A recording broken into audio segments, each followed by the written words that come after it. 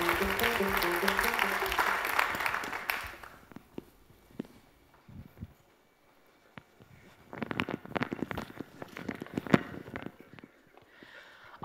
there's a gap between us, I managed to get the message to you to move. Whether that was to catch the ball or more likely because I can't really throw to avoid being hit in the face, doesn't matter. The fact is, this isn't unlike what happens when your nerves need to tell your muscles to move. You see, your nerve cells and your muscle cells don't actually touch. So how does the message get across? And why the little balls? Well, if we imagine our nerve cell is here, the edge of the cell membrane, is here. The rest of the cell engulfs the judges, heads out that way, connects to other nerve cells, and ultimately to the brain. Over here, we have our muscle cell. It heads out towards you guys and out the back of the stage. In the middle is this gap through which the message to move has to pass.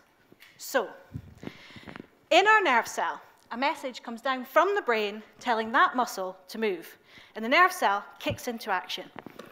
It starts making up specialized packets called vesicles, a box in our case, of a compound called acetylcholine, a neurotransmitter. That's our little blue balls. Now, I won't do this to scale because for each message from the brain, 100 of these vesicles are made, and each vesicle contains over 100,000 acetylcholine molecules. And frankly, they wouldn't let me on the plane from Aberdeen with that many balls, so we'll go for about 5. Our message is ready to go. The problem is, our vesicle, our box, is made of the same stuff as our cell membrane. So it can't leave, but the acetylcholines have to. So what happens is the vesicle fuses and becomes part of the cell membrane. And in doing so, the acetylcholines are thrown into the gap. Now, this is why I always carry spare balls.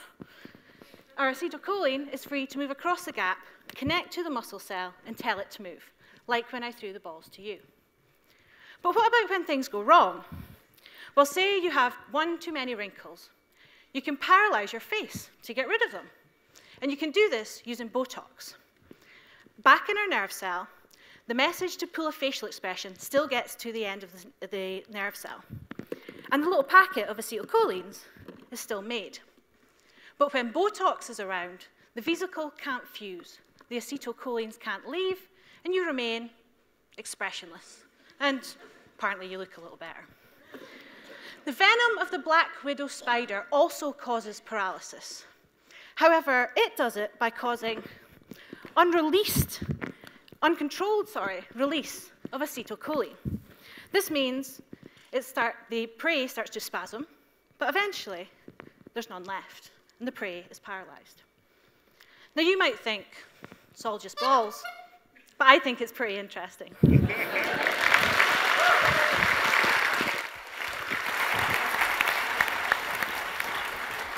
I'll get the balls, you do the questions.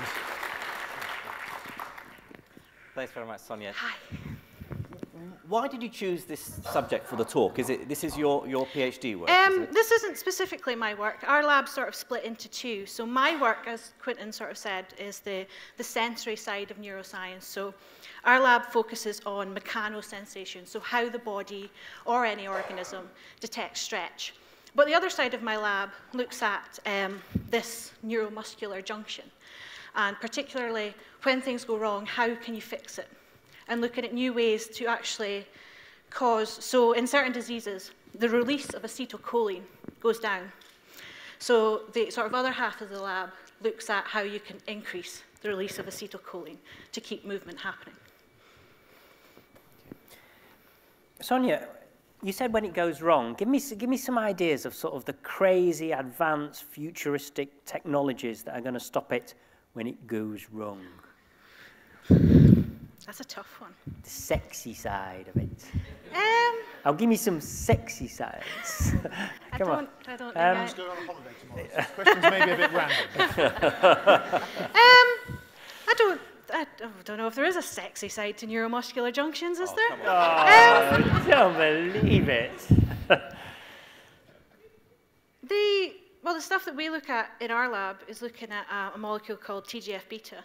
that nobody else has really looked at before. It shouldn't really have too much of effect, but we seem to find it ups the quantal content, so that is how much balls are in the box, so that they get thrown out, because in certain diseases, not enough balls go in the box, not enough balls get thrown And what across. kind of diseases are those? Give us an example of what you're trying to ALS. tackle. So what Stephen Hawking has, and other neurodegenerative diseases like ALS, they're affected. And in how that way. close are those to the clinic? Not very close. To be honest. I love an honest answer. Yeah, 10 to 15 years would be Yeah. the stock answer. But no, it's groundwork science, but it's all important. So have you, I loved your ball throwing, and I wondered if you'd done that with other audiences, and which ones and how they've reacted, particularly perhaps younger children, I don't know. I haven't done it with younger children, actually, but I think it would work really well, because you tend to get a good reaction just throwing balls at people. It gets people's attention. I've also I thought I hit somebody directly in the face once, who was quite close, but I didn't. Can be litigious.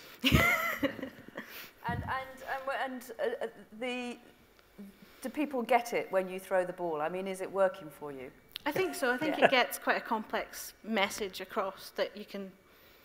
It's actually quite a simple idea. Also, it's quite complex molecules and complex systems of how, like, the vesicle fuses to the membrane is quite a complex system where lots of proteins are involved. But I think you can break it down to it's very simple, and also it helps you explain what can go wrong in certain diseases. Okay, with the debut to make any Daegu proud, Sonia Watson.